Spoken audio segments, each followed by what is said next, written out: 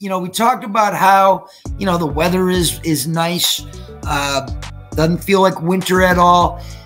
Everything is at peace right now with the universe. Baseball has started down in spring training. Timberwolves are off of that terrible all-star break that they had, which seemed like 3 years, and it was only like a week. The Wild are back from all-star break as well, and the Wild are playing a lot better hockey right now. Everything is in real feel-good mode. But I think we should talk about the Minnesota Timberwolves here. Because by the way, and I know that we bring this up quite a bit, but I got to keep doing it because he keeps giving us. So Minnesota Mike, not Conley, but the guy I work with, he gave you props. I had to ask him the same thing. We were talking about the NBA Slam Dunk Championship, and I said nothing. He had not seen the last podcast had not aired, and he goes, "You know what, man? The last dunk contest that was any good was Zach LaVine." And it was, yep. So I'm giving you, what do you call them, flowers or whatever.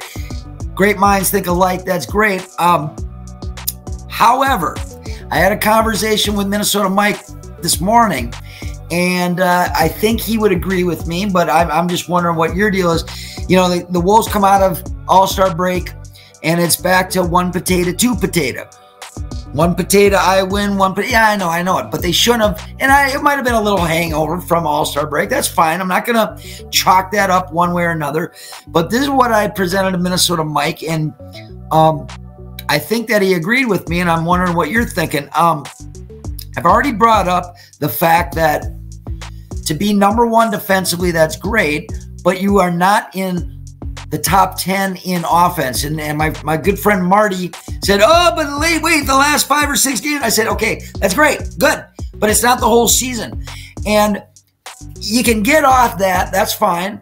But I will say this: if the Wolves don't find secondary scorers on this team, I do believe that they're going to have trouble in the playoffs. And I'm not trying to be a doom and gloom guy or anything, Mr. Negative, because last week I was positive. But here's the deal.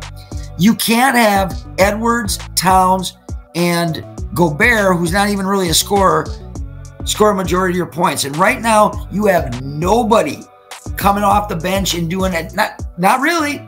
And do you find this is a problem or not?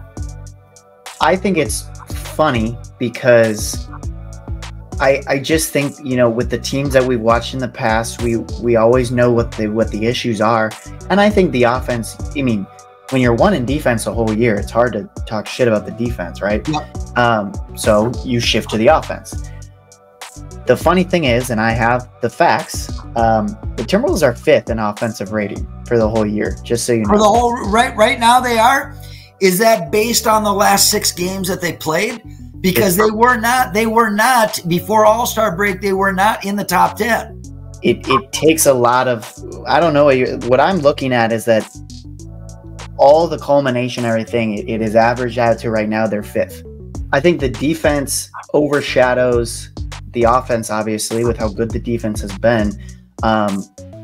So it's just funny to look at talking about the offensive problem when, you're still 1st in the West, you're 5th in offensive rating, and yeah, they do have some issues, right? And it is tied with OKC, but no, a secondary scorer. We've said it the whole year. They need one. I like Monte Morris has been playing well in this backup role. I've seen he's playing a little more with Conley, which I think has been interesting.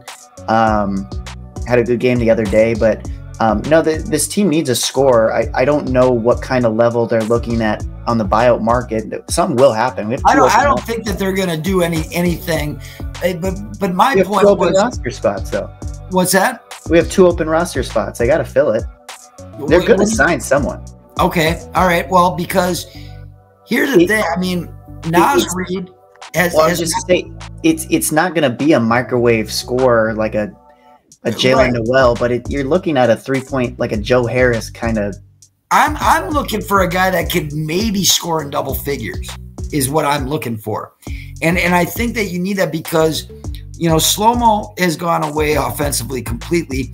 Nas Reed has not been consistent since the beginning of the year. Like I don't know. And I talked to Mike about this morning. Like when he gets his feet set, it's going in, but it doesn't seem like he's in position all the time. It seems like a lot of his shots are forced.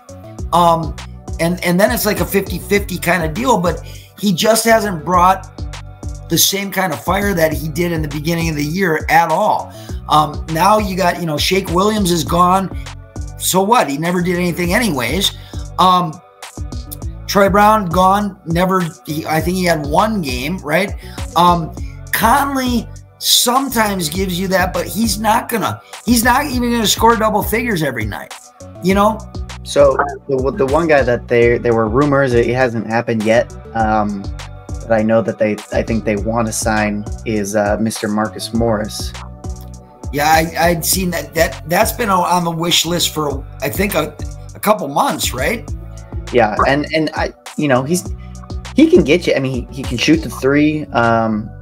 To me, it's like an upgraded. If you remember James Johnson, yep, adds a lot of edge that I think helps in a tough playoff series. Maybe gives you a little bit of grit, kind of Patrick Beverley type guy, right?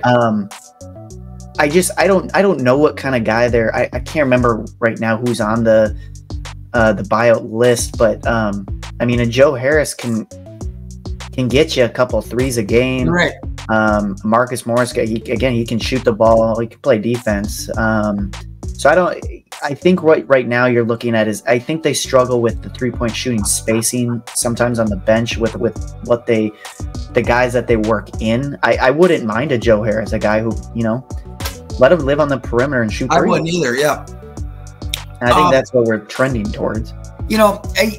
I like I say, I'm not trying to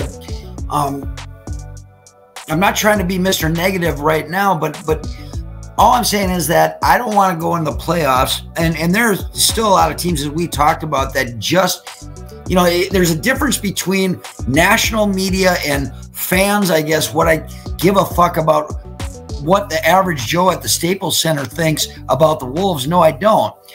National media give us a little love, but there are still a lot of teams that think, or players on different teams in the NBA that think the Wolves are going to be done in one round this year. Okay. And that's what is concerning to me right now when I say that we need secondary scoring, because I don't want to see a deal like the third quarter against the Bucks.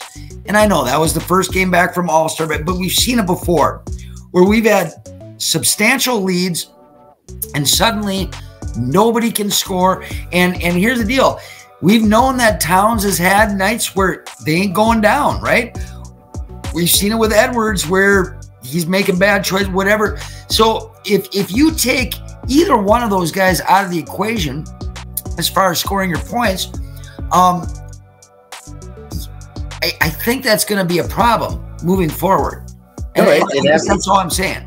It will. I mean, I think it helps when is offense the best? It's when the ball's moving. Yep. And I think that's great to get a Monte Morris in here to move the ball like a Mike Conley will. So at least you have that on the bench unit. And I like that McLaughlin's your third string. I mean, Monte goes down, Conley goes down. You still got a guy who can come in and move the ball. And I think that'll be the key at this point because, yeah, I mean, Edwards and Towns, they can be ISO scorers. But again, offense is the best when the ball's moving. And I think that'll be the key right now. And we see when offensive ruts happen, it's typically the ball's not moving, right? Yep. So I really then you're dribbling into triple teams, and you're playing ISO that just does not work. And that's what I worry about. The other thing is, and I don't mind saying it because we did have I believe one, maybe two guys that made the Jonny Voss rule, but I'm going to go back because as of right now, nobody is on the Jonny Voss rule that you have to really not like at least 3 people on your squad. Jaden McDaniels has officially made my list, and I'm going to tell you why. It's not because I'm a hater. Well, here's the deal. Offensively, he is a non-factor. When we want to talk about, and this is a guy that we thought could not take a huge portion of the scoring load, but this guy is an absolute non-factor. He does nothing on the offensive side at all. So, okay, you go, okay, well, Johnny's always playing the offense versus defense. And what percentage? Oh, you're in the top, you're number one. Jaden McDaniel was signed. We gave him the money and locked him up because of his defensive prowess. Okay, are you seeing that this year? Not much. And you take away any kind of, it's like 4-on-5 basketball offensively when he's on the floor because he does nothing. If you take away the fact that his defensive reasons were why we were so excited in his 4th year, you would think that he is, I don't think he's very smart. Second, I don't know if he's as good as advertised right now. I really don't, because his defense is not where it was last year going into his injury for punching the wall. Well, it's not. It's absolutely not. But the fact that we've seen him be successful, he's got the talent. He absolutely has the talent. So it's not that he's not good enough. It's just right now he's in a massive slump. He absolutely, I mean, he had the worst statistical week of his career this past week. And yeah, he's going to have to figure it out because honestly, you play yourself off the floor in those playoff situations where so I don't know. I think he figures it out come playoff time. I think that's when the lights shine bright. I think a guy like a Naz Reid, a Jaden McDaniels, I think they turn stuff around personally. But yeah, he's absolutely been borderline atrocious. So. Completely disappointing. And that's why I said, I mean, the second part that I said was I don't think he's as good as advertised, but you're right. He does. There's no reason we wouldn't have signed him for what we did and locked him up if we didn't think there was something there. However, the former point that I brought up was I don't think he's a very smart player. And there's a difference between being young, dumb, and full of cum or whatever and just not understanding what's going on. There's just some things about Jaden McDaniels that have caused me. He's pushed me into putting him on that list, and I don't want him on that list. I want him to contribute and participate for what we're paying him for. So that's my whole deal. It's my Timberwolves rant. They're still in first place. That's great. But as time goes on, I'm getting a little worried, Noah. Well, I get it. We're getting close to play. I think at this point we just want to hit the playoffs. Like we are done with the regular season at this point. Like I'm ready to I want to see what this team does. Because we've been so excited, and this has been by far the best year of Timberwolves basketball I've ever seen in my life. And we're just antsy when we love our team, and we just want to see them succead. What was the record right now? 40 and how many losses? I think we're 40 and 17.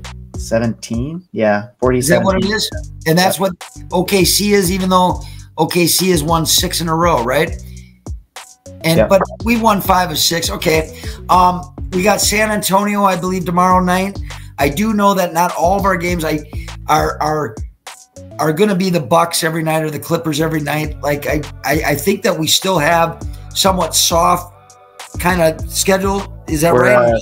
Yeah, I think we're like 22nd or 21st in the easiest schedule. OKC's ahead of us, unfortunately, but yeah, you never know. Okay. All right.